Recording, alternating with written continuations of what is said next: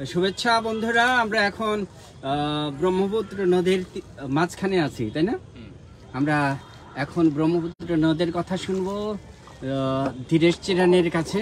ধীরেশ চিরান একটি বই আছে বাংলাদেশের বৃহত্তর নদ নদীর কথা, নাকি বৃহত্তর ময়মনসিংহ নদ নদীর কথা। আর আমাদের সাথে আছেন আমাদের ফাদার বায়োলেন চাম্বুগং। তিনিও একজন লেখক, গবেষক। ফাদার হলেও তিনিও লেখেন, গবেষণা করেন, চিন্তা করেন সমাজকে নিয়ে, ইয়াংদের নিয়ে।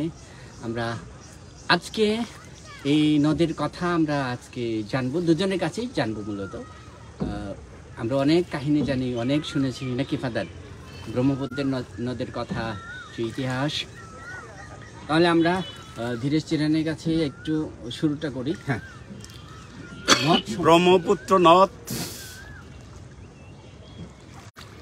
পৃথিবীর 10টি অন্যতম নদ নদীর মধ্যে অন্যতম, এবং এটার দৈর্ঘ্য প্রায় 2500 কিলোমিটার দীর্ঘ, যার উৎপত্তি মানস সরোবর থেকে। আজকে আমরা এসেছি এই ব্রহ্মপুত্র নদের মধ্যে। আমি সবাইকে ধন্যবাদ এবং শুভেচ্ছা জানাই। আজকে আমরা এই ব্রহ্মপুত্র নদ সম্পর্কে একটু কথা বলবো। এই ব্রহ্মপুত্র নদ দীর্ঘদিনের, এবং এই ব্রহ্মপুত্র নদ আগে ব্রহ্মপুত্র নামে ছিল না। এই ব্রহ্মপুত্র নদের নাম প্রথম যীশু খ্রিস্টের জন্মের প্রায় 3000 বছর আগে গারোরাই প্রথম নাম দিয়েছিল সংদুচিবিমা। সংদুচিবিমা মানে ব্রহ্মপুত্র নদের এত প্রশস্ত ছিল, এত খরস্রোতা ছিল, যেখানে দাঁড়ানোর মতো, পার হওয়ার মতো কোনো সুযোগ ছিল না। তখনকার সময়ে এরকম নৌকা ছিল না, কোনো যানবাহন ছিল না। সেই সময় গারোরা এই ব্রহ্মপুত্র নদকে সংদুচিবিমা বলা হইতো, কারণ তখন দাঁড়ানোর মতো এবং পার হওয়ার মতো অবস্থা ছিল না বিদায়। যেখানে খরস্রোতা, এখান থেকে সংদু, এবং চিবিমা মানে বিশাল নদী বা বিশাল জলরাশি বা সাগরকে সাধারণত বলা হয়। এই থেকে তারা বলা হয়েছিল সংদুচিবিমা। এবং ব্রহ্মপুত্র নাম কখন হয়? প্রায় 1600 শতকে যখন কৃত্তিবাস রামায়ণ লেখা হয়েছিল, সেখানে এই ব্রহ্মপুত্র নদকে ব্রহ্মার পুত্র নামে আখ্যায়িত করা হয়। তখন থেকেই ব্রহ্মপুত্র নাম হয়। এর আগে এই ব্রহ্মপুত্র নদের আসলে লোহিত নাম হিসাবে, লোহিত নদী হিসাবেই নামকরণ ছিল। মানস সরোবর থেকে আসার সময় অরুণাচল প্রদেশ দিয়ে ভারতবর্ষের ঢুকে লোহিত নদী হিসাবে, এবং তখনই লোহিত নদী হিসাবে সারা আসাম জুড়ে প্রবাহিত হয়ে বাংলাদেশে, কুড়িগ্রাম দিয়ে বাংলাদেশে প্রবেশ করে। এবং এই বর্তমান যে ব্রহ্মপুত্র নদী, এই বর্তমান ব্রহ্মপুত্র নদী আসল গতিপথ ছিল। প্রায় 250 বছর আগে এই ব্রহ্মপুত্র নদী বিশাল ভূমিকম্পের কারণে এবং অনেক ঝড় বৃষ্টি, বন্যার কারণে কুড়িগ্রামের দক্ষিণে এখানে জায়না নামক একটা খাল ছিল। এই জায়না খাল দিয়ে প্রবল স্রোতে প্রবাহিত হয়, এবং সেখানে নতুন একটা নদীর সৃষ্টি হয়, যার নাম হচ্ছে যমুনা। এই যমুনা নদী এখন ব্রহ্মপুত্র নদীর আসল রূপ। কিন্তু ব্রহ্মপুত্র তখন, এই ব্রহ্মপুত্র ভূমিকম্পের ফলে আসল স্রোতে চর পড়ে যায়, যার জন্য পুরা ব্রহ্মপুত্র 200 বছর 250 বছর পরে আগে থেকেই এই দিক দিয়ে পানির প্রবাহতা, স্রোতটা কমে যায়। দিন দিন কমতে কমতে এই নদী এখন প্রায় মৃতপ্রায়, এবং এখন এই নদীটাকে বলে পুরাতন ব্রহ্মপুত্র। আচ্ছা, আমরা 1700 সালে রেনেলের মানচিত্র দেখে বোঝা যায় এই নদী আসল গতিপথ ছিল আগে থেকেই, এবং তখন এই নদীর নামকরণ ছিল লোহিত নদী।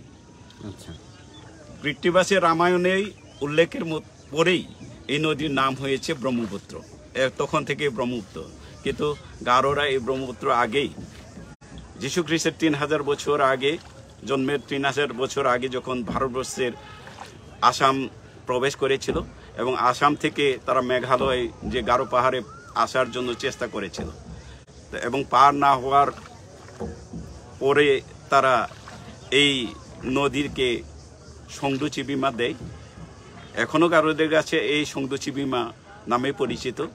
যদি আমরা প্রথম থেকে বলতে চাই, মানস সরোবর থেকে শুরু করে ব্রহ্মপুত্র নামে নয়, এখন যদিও এখন ম্যাপগুলোতে দেখা যায় ব্রহ্মপুত্র, তখন ছিল সাংপু।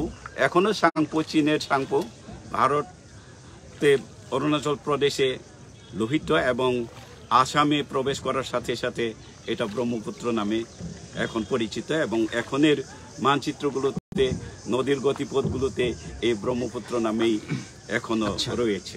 আচ্ছা, অবশ্যই আমরা আবার আসবো নাকি? আমরা আসবো, একটু ফাদারের একটু কথা শুনতে চাই, অনুভূতি শুনতে চাই। কেমন লাগছে ফাদার? Happy Easter. আগে ইস্টারের শুভেচ্ছা জানানো হয় না আপনাকে? হ্যাঁ, সবাইকে হ্যাপি ইস্টার। আমি ফাদার বায়োলেন চাম্বুগং। আজকে অনেক বছর পরে এই নদীতে আছি। এই নদীতে আমি কলেজ জীবনে প্রায়ই আসতাম। এখানে বিশাল কাশবন ছিল, বিশাল কাশবন, এক সাদা দেখা যেত, আর এই কাশবন এখন নেই। এবং ব্রহ্মপুত্র আগের রূপ আর এখনকার রূপ অনেক পার্থক্য। তখনকার রূপ অন্যরকম ছিল, আরো দেখলে মনে হতো যে আরো প্রকৃতি। এখন মোটামুটি ওই কৃত্রিম মনে হয় এখন। আগের যে নদী, যে প্রকৃতি, নদীর যে আসল তার রূপ, এই রূপটা অনেকটাই পাল্টে গেছে আসলে ম্লান হয়ে গেছে। আর এখন চারিদিকে দেখা যায় অনেক প্লাস্টিক, ময়লা, আবর্জনা। তারপর যেখানে গাছপালা, কাশবন, সেগুলো এখন নেই বললেই চলেন, নেই বলা যায়, কিছুই দেখা যায় না। আর এখানে কিন্তু ওই বসতিটা ছিল না, কখন থেকে শুরু হলো জানি না। এখানে সম্পূর্ণ এটা ছিল, ফাঁকা জায়গা ছিল, চর। এটার অপারে আর একটা আছে, এই যে এটার পরে ওই দিক দিয়ে এটা কিন্তু দ্বীপের মতো ছিল, দ্বীপের মতো। ওই পার দিয়েও এখনো আছে না? ওই পারে আছে নদী নাই, এটার পারে নাই। এটা কিন্তু দ্বীপ ছিল, এরকম করে দ্বীপ ওই দিকেও বয়ে যেত মাঝখানে। এটা কিভাবে যেন চর পড়ে গেল। তারপর আমি এখন নদী আমার প্রিয়, সাগর, নদী। আমি যখন দক্ষিণ কোরিয়ায় ছিলাম তখন প্রায় সমুদ্রে যেতাম। আমাকে প্রশ্ন করা হয়েছিল যে ইস্টারের ছুটিতে আপনি কোথায় যাবেন, পাহাড় পর্বতে যাবেন নাকি সাগরের দিকে যাবেন? আমি তখন নিজেই চয়েস করেছিলাম যে আমি সাগরে যাব, সাগরের দিকে। তারপর আমাকে ওই সাগর ধারে, সাগরের তীরবর্তী এলাকায় একটা মিশন ছিল, সেই মিশন আমাকে পাঠানো হয়েছিল। তাহলে এইভাবে আমার নদী এবং সাগরের সাথেও বেশ সখ্যতা আছে। নদী ভালোবাসি, সাগর। তবে তাদের সেই নদী আর আমাদের নদী তো অনেক তফাৎ। হ্যাঁ, ওদের আসলে নদী তেমন নেই ওখানে, চারিদিকে 3 দিকে সাগর। ওই যা নদী আছে এটা ওই পাহাড় থেকে কিছু কিছু নেমে নদী হয়েছে। তো বাংলাদেশের মতো নদী মাতৃক দেশ বলা হয় বাংলাদেশকে। এখন বাংলাদেশের মতো এই ধরনের নদী মনে হয় কোথাও নেই। আপনি যেখানে যাবেন, যতই আপনি উত্তরে না পূবে যাবেন বা পশ্চিমে যাবেন, একটা নদী আপনি দেখতেই থাকবেন। মানে বাংলাদেশের নদী। পিলান্ত রক্ষ বলছে যে কাকু চিরান ও ফাদারের প্রতি আমার শ্রদ্ধা, ভালোবাসা। হ্যাঁ, আপনাকেও অনেক শুভেচ্ছা, ইস্টারের শুভেচ্ছা। হ্যাঁ ফাদার বলেন। আচ্ছা, ইস্টারের শুভেচ্ছা যারা দেখছেন, আপনাদের সবাইকে ইস্টারের শুভেচ্ছা। আর এখন আমরা আছি এই যে জয়নুল আবেদিন পার্ক। আমার খুবই ভালো লাগতো এখানে আসতে। এখন তুমি কি ঘোরায় ফেলতেছ নাকি পার্কগুলো? তারপর এখানে কিছুটা ভালো এখন পরিবেশ আছে বলা যায়। এখন গাছপালা, এখানে কিছু আমাদের সিটি কর্পোরেশন থেকে কিছু উন্নয়নমূলক কাজ করা হয়েছে এখানে। এখন অনেক কিছু আছে। আগে সেই হোটেল বা অন্যান্য কিছু ছিল না, বা এখানে জৈদুন আবেদিন যে পাঠশালা, সংগ্রহশালা, এখানেও টিকিটের ব্যবস্থা ছিল না। আগে সংগ্রহশালা বলেই হয়তো সপ্তাহে 2 দিন খোলা থাকতো, ওইভাবে আমরা দেখতে যেতাম। এখন টিকিট করে যেতে হয়। যাই হোক, ভালো। এখানে আসলে জৈনুল আবেদিন সম্পর্কে আপনারা জানতে পারবেন, আপনারা যারা দেখছেন। আর এই শিল্পাচার্য জৈনুল আবেদিন এখানে থেকেই বিখ্যাত বিখ্যাত ছবি এঁকেছেন। আর এখানে তার পাঠশালা ছিল, নিজেই তিনি ছবি আঁকা শেখাতেন। আসলে এই জায়গাটা আসলে আমাদের কিছুটা সময় কাটানোর মতো এখন, না? হ্যাঁ, একটা পার্ক, আসলে বিনোদন কিংবা একটু প্রশান্তি লাভের জন্য আমরা আসি মূলত। মানে হ্যাঁ, আচ্ছা, খুব সুন্দর এটা, এই যে সূর্যটা আমরা দেখতে পাচ্ছিলাম। আমি এখন মিঠুনের কাছে যাই। মিঠুন, ও আচ্ছা আচ্ছা, মিঠুনও হয়তো আচ্ছা হ্যাঁ কথাটা বলবো। কবি না, মানুষ, আমরা আসলে হ্যাঁ, কবি দেখা মানুষ যাচ্ছে তো আমাকে নাকি? সাধারণত হ্যাঁ, নদী ফাদার। ভালোবাসে, হ্যাঁ। প্রকৃতি ভালোবাসে। হ্যাঁ। এখানে এসে আমাদের কবি মিঠুনের কেমন অনুভূতি হচ্ছে সেটা আমরা জানি। আমাদের দর্শকদের জন্য আমরা কবি মিঠুনের অনুভূতি শুনি। আচ্ছা, মানে আসলে আমার তো কিছু বলার নাই। আসলে আমরা আসলে শুনতে এসেছি, প্রিয় পাঠক, প্রিয় দর্শক এবং তকবিরিমের যারা শুভার্থী আছেন, আপনারা জানেন যে আমি আসলে মূলত ধীরেশ চিরানের কাছে শুনতে এসেছি, ফাদার বায়োলেনের কাছে শুনতে এসেছি। তিনি দীর্ঘদিন দেশের বাইরে ছিলেন, তিনি ইতালি ছিলেন, না?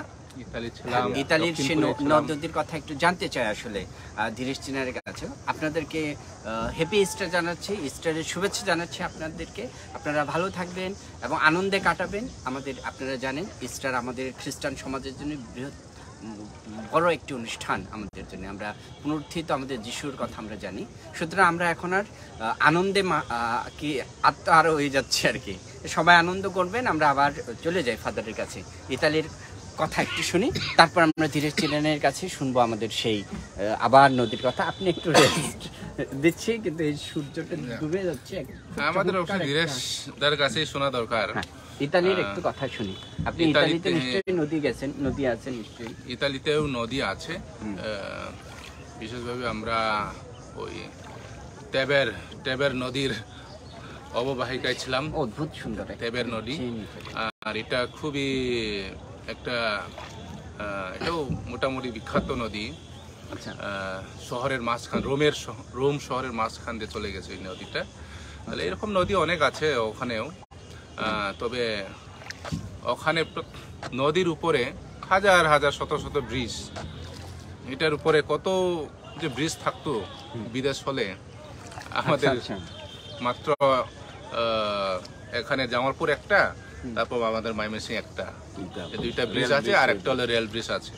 এটাই কিন্তু আমাদের এইদিকে ব্রিজ করা উচিত ছিল আসলে আমাদের। আমার কাছে মনে হচ্ছে এই যে শুধু পর্যটনের জন্য আর কি, এটা ওই ব্রিজটা তো আমরা পার হইতে পারি। হ্যাঁ হ্যাঁ, শুধু পর্যটনের জন্য এখানে আসলে আমরা যখন সেলফি তুলবে, ছবি তুলবে, তার জন্য করা উচিত ছিল। প্রয়োজনে তারা ফি নিতে পারতেন। আমার কাছে এখানে অনেক কিছু, খুবই সম্ভাবনাময় একটা জায়গা। এখানে এই পর্যটনকে আরো উন্নয়ন করা গেলে আমাদের এই শিল্প থেকে আমরা অনেক আয় পেতে পারি। তাহলে এটা যদি ওই সুন্দর মতো ব্রিজ হতো, এরকম ডিজাইন করে, তাহলে কিন্তু অনেক মানুষ আরো আকর্ষণ হতো, অনেক মানুষ আসতো। হ্যাঁ, আমরা ধীরেশ চিরানের কাছে জানি। এখন নদী সম্পর্কে তো আপনি তো নদী নিয়ে একটা বই লিখেছেন, বৃহত্তর ময়মনসিংহের নদী নিয়ে, তাই না? আদিবাসী, পাহাড়ি, মানে আদিবাসীদের, মূলত আদিবাসীদের অঞ্চল থেকে এত এই যে ইন্ডিয়া থেকে আসা যে নদ নদী, বাংলাদেশের যে নদ নদী, এই সম্পর্কে তো আপনি বলেন নদ নদীকে কেন্দ্র করে আমাদের জীবন জীবিকা। আর এটা হলো যে ওই নদীগুলো আমাদের গারো নামে অনেক আছে। হ্যাঁ, বাঙাল নামে পরে আসছে আসলে। এটা একটা মানে অন্য ধরনের একটা অনুভূতি যে আমাদের গারোদের নামে, গারোরা নিজেদের মতো করে নাম দিয়েছে নদীগুলো। এটা আমার কাছে ভালো লাগে। এই সম্পর্কে যদি বলতেন। হ্যাঁ, এই সম্পর্কেও আমরা আসলে জানতে চাই। এই যে ফাদার খুব সুন্দর আপনি বলেছেন যে গারো নাম, প্রত্যেকটা নদীর নাম কিন্তু গারো নাম আছে। যেমন বাংলাদেশের যে সোমেশ্বরীর নাম ছিমসাং না, সিমসাং। এভাবে সিনেশ্বরীর নাম আপনি বলবেন। দারং নদী আছে, যে নিতাই নদীর নাম কি? দাঁড়ে দারেং। দারেং। হ্যাঁ, আবারও ধন্যবাদ জানাই আমাকে এই সুযোগ দানের জন্য। এখন নদ নদীর নামকরণ বিষয়ে যেহেতু কথা বলার আলোচনায় আসছে, আমি যেহেতু নদ নদী নিয়েই কাজ করি, এখন বৃহত্তর ময়মনসিংহের যে সমস্ত পাহাড়ি নদ নদীগুলো আছে, সেই নদ নদী সুনামগঞ্জ থেকে যমুনার পার পর্যন্ত আমার কাজ করা এবং কর্ম এলাকা। এখানে প্রত্যেকটা নদ নদীর আমার কাছে তালিকা আছে এবং প্রত্যেকটা নদ নদীর বিষয়ে আমি লিখেছি এবং সংগ্রহ করেছি তথ্য, এবং প্রত্যেকটা নদ নদীর নামই গারো নামে নামকরণ হয়েছে। এবং পরবর্তী সময়ে যখন ওই সমস্ত এলাকাতে আগে বাঙালি লোক ছিল না, 50 বছর 60 বছর আগেও বাঙালি লোক ছিল না, কাজে গারোরা বা আদিবাসী এলাকায় অধ্যুষিত এলাকা বিধায় ওই সমস্ত এলাকার নদ নদীর নাম গারো নাম বা আদিবাসী নামই হয়েছে। যেমন আমরা যদি এই সুনামগঞ্জের ধরমপাশা থেকে শুরু করি, ধরমপাশা উপজেলা থেকে ওখানে বাগলি নদী দিয়া যদি শুরু করি, বাগলি, কুচিয়াছড়া, তারপর রেংসি, দালদালচি, মহেশকলা, তারপর নংক্লাই, পাঁচগাঁও, এরপর এরকম আরো অনেক নদী আছে। সব নদীর কথা এখন বলতে পারবো না, বড় বড় নদীর কথা বলি। কানাইচি এবং সবচেয়ে কর্মাকান্দার বিখ্যাত নদী মহাদেও নদী, যে মহাদেও নদী গারোদের কাছে, আদিবাসীদের কাছে, হিন্দুদের কাছে অতি পবিত্র নদী। কারণ এটা চিকমাং পর্বতের চূড়া থেকে এটার উৎপত্তি হয়েছিল। অনেকে ওখানে চিকমাং পর্বত চূড়ায় গারো নাম কি? মহাদেও। মহাদেবের গারো নাম গারো নাম, কারণ ওই চূড়ায় যে জলপ্রপাতটা ছিল, সেই জলপ্রপাতের নাম গারোরা বলতো মহাদেবনী নক। আচ্ছা আচ্ছা, মহাদেবনী নক, মহাদেব মানে শিব। হ্যাঁ শিব ওই এলাকায়, ওখান থেকে হলো এই জলপ্রপাতের শুরু, এবং ওখান থেকেই এই মহাদেও নদীর মহাদেও নামে পরিচিত। এবং মিগামনা বা লিঙ্গাম সম্প্রদায় ও মহাদেও নদীকে আবার মাদি গাং বলে। এই মহাদেও নদীর যে উৎপত্তি, এবং শিব বা মহাদেব মূলত সে একজন গারো মেয়েকে বিয়া করে, যে গারো মেয়ের নাম ছিল রূপি চুপি বা তিবারি টিরা। বিয়া করার পরে উনি তাকে নাম দেয় পার্বতী, পর্বতনাশিনী, পার্বতী, দুর্গা, উমা। এবং তারা বালফাগ্রাম নামক জায়গায় তাদের অবস্থান আগে ছিল। ওখান থেকে তারা যে গারো পুরাণ অনুসারে ওখান থেকে তারা চলে গেছে হিমালয়ের কৈলাসে। এরকম করে এইদিকে নাও, ওই যে সূর্য আছে আর সময়ও আছে। তারপর এইদিকে ওখানে বালফাগ্রামে যে জায়গা, ওই নদীটা প্রবাহিত হয়েছিল, ওখানে একটা রংজালেং মিন্স একটা ব্রিজ, পাথরের ব্রিজ। ওখানে বলা আছে রাম এবং লক্ষণ, যেটাকে গারোরা বলে দিগ্গি এবং বান্দি, দিগ্গি বান্দি। এবং সীতার নাম হচ্ছে গথিং, তারা বলে গথিং। সীতার নাম? হ্যাঁ, সীতার নাম গথিং গারোদের। এই সীতা যেখানে স্নান করত, ওই স্নানের জায়গাটা আছে, ওখানে গথিংনে হামফক, এরকম মানে সীতার পীড়া। আর রাম এবং লক্ষণ যাতায়াত করার জন্য এবং বাজার করার জন্য, এই নদী পারাপারের জন্য সুবিধাতে তারা পাথরের একটা ব্রিজ করা হয়েছিল। এখনো দৃশ্যমান ওইটা, ওই পাথরের ব্রিজটা এখনো দিগ্গি বান্দির জালেং, অর্থাৎ দিগ্গি বান্দির ব্রিজ নামে এই জালেং লেখা আছে আমাদের বইয়ে। এই জালেং বলে, মানে আমাদের এলাকায় বলে। বিষয়টা এখনো ফসিল ব্রিজ হিসাবে এখনো আছে, এবং ওখানে যে তাদের অবস্থান, সে অবস্থানের অনেক চিহ্ন ফসিল আকারে এখনো রয়েছে। এরপরে যে আরেকটা নদী, ওই পাহাড় থেকে 4টা নদীর উপর, একটা হচ্ছে মহেশখোলা, আরেকটা মহাদেব, আর আরেকটা হচ্ছে রংদি, রংদি, আর আরেকটা হলো কানাই। কানাই গোবিন্দপুর দিয়া যে নদীটা আছে সেটা কানাইচি, মান্ডিদের নাম, কারোদের নাম এটা কানাইচি নামে পরিচিত। এখন বাংলাদেশে আইসা সেটা গোবিন্দপুর দিয়ে ঢোকার পরে সেটা নাম হয়েছে গোবিন্দপুর নদী। আবার ঘাটির দিকে অনেক মানুষের মঙ্গল করতো বলে সেটা মঙ্গলছড়ি নাম ধারণ করছে, সেই কলমাকান্দা পর্যন্ত মঙ্গলছড়ি নামে গেছে। এই কানাইচি অনেক গুরুত্বপূর্ণ, এবং কানাইচিতে বিখ্যাত মাছ হইল পুঁঠা মাছ, এবং পুঁঠা মাছ ওখানে খুব বিখ্যাত মাছ, এবং নারং বেশ ভালো হয়েছে। এর পরবর্তী সময় রংদি নদী লেঙ্গুরা বাজার দিয়ে আসছে। এই রংদি নদী গারোরা রংদি বলে, এবং পরবর্তী সময় এই 15 মিনিট আছে আমরা 5:30 উঠছি, 5:30 না 6টা বাজে না এখন, ওই যে এই রংদি নামটাকে পরবর্তী 5:48 আমরা 6টায় একটু যে এটা গণেশ্বরী নাম হয়েছে। এই গণেশ্বরী নামের কথাটা ইতিহাসে এরকম জানা যায়, গবেষণার জেনেছি যে ওখানে বেশ সনাতন ধর্মী লোক হাজং কমিউনিটি বাস করে, এবং তারা গণেশ পূজা করত।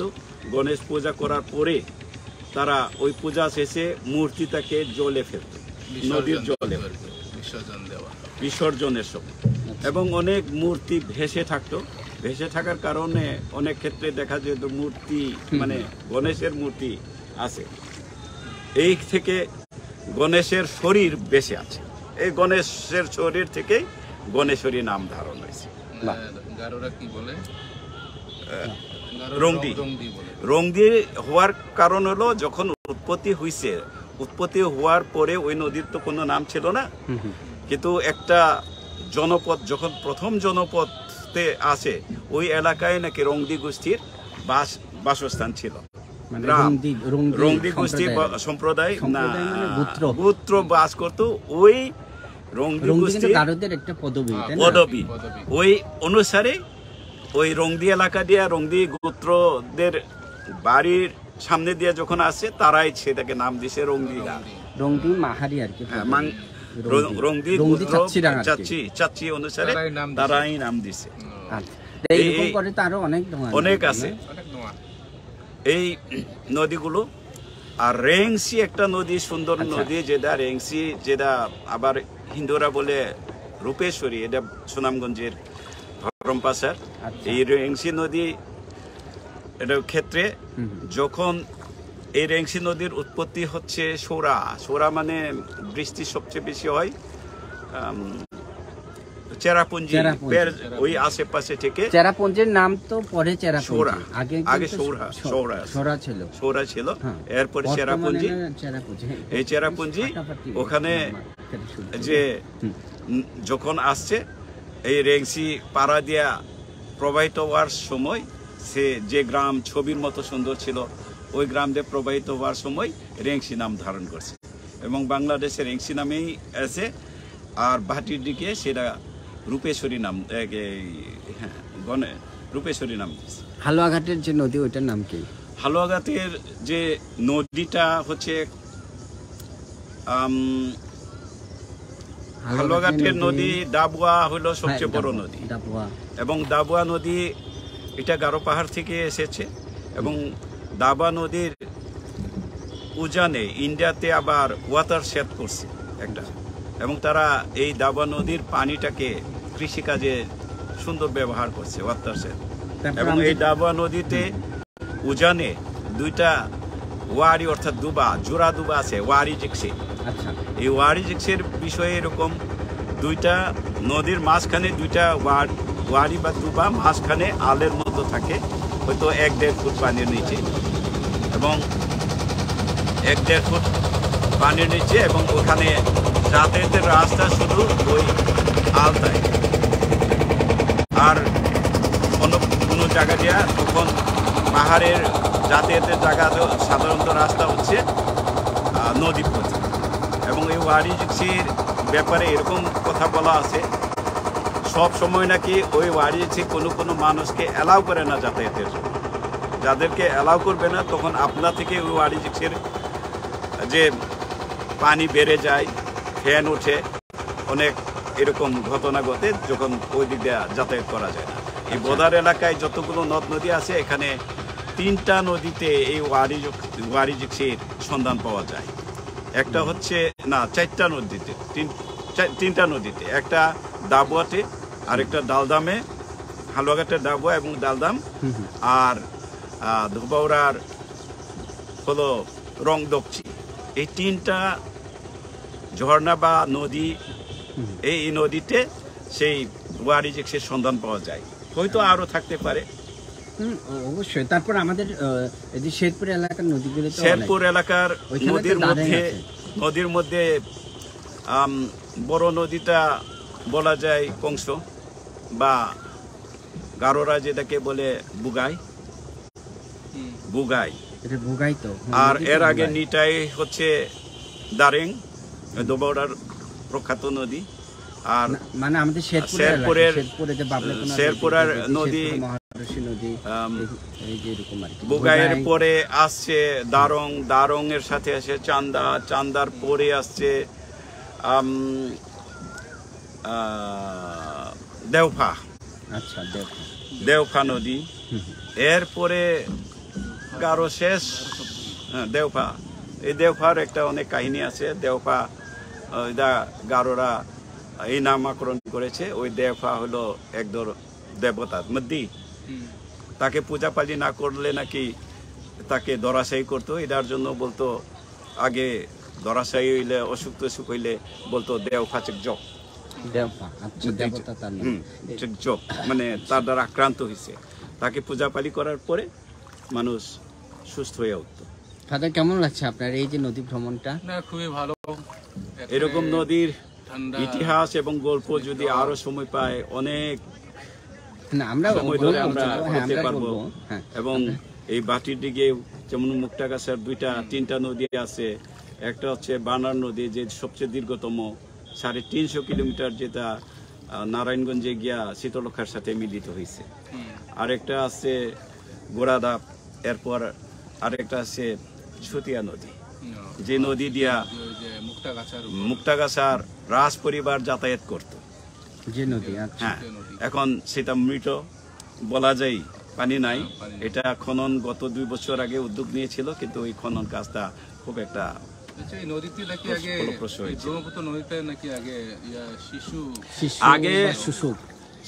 অনেক শুনছি, মানে দেখেছি এই সমস্ত জায়গায় অনেক শিশু আছে, আমরা দেখেছি। 20টা বছর আগে গারো ভাষা, শিশু একে অনেক ফুসফাস করে আমি শুনেছি, কিন্তু আমি কোনোদিন দেখি নাই। আমরা দেখেছি অনেক কিছু, এবং এই নদীর প্রশস্ত অনেক, নৌকার মধ্যে গেলেই নাকি দেখা যেত। এখানে পার্কে আমরা আসতাম, কলেজে যখন পড়তাম 40 বছর আগে। 40 বছর আগে, হ্যাঁ, তখন দেখেছি অনেক, এবং এটা অনেক প্রশস্ত ছিল নদীটা। হওয়ার কারণ তো নদী গভীরতা, নাব্যতা নাই, এটার জন্যই সেই, এবং নাব্যতা নাই। আরেকটা হলো নদী দূষণ। এই সমস্ত কারণে এখন আর ওই শিশু নাই, মাছ নাই। আচ্ছা, আমরা এখন শেষ করি নাকি? হ্যাঁ, আমরা লাইভটি শেষ করবো। আমাদের অনেক ধন্যবাদ ধীরেশ দা, আপনাকে অনেক অনেক ধন্যবাদ। ফাদার, আপনাকে ধন্যবাদ। হ্যাঁ, আপনাদের অনেক ধন্যবাদ। সুন্দর আজকের জার্নিটা আমাদের সুন্দর হলো। নদীর মধ্যে, নদীর মাঝখানে বসে আমরা লাইভ প্রোগ্রামটা করলাম। বন্ধুরা যারা দেখছেন, আপনাদেরকে অনেক অনেক ধন্যবাদ। এতক্ষণ আমাদের সাথে ছিলেন। আপনাদেরকে নদীময় শুভেচ্ছা, ইস্টার শুভেচ্ছা।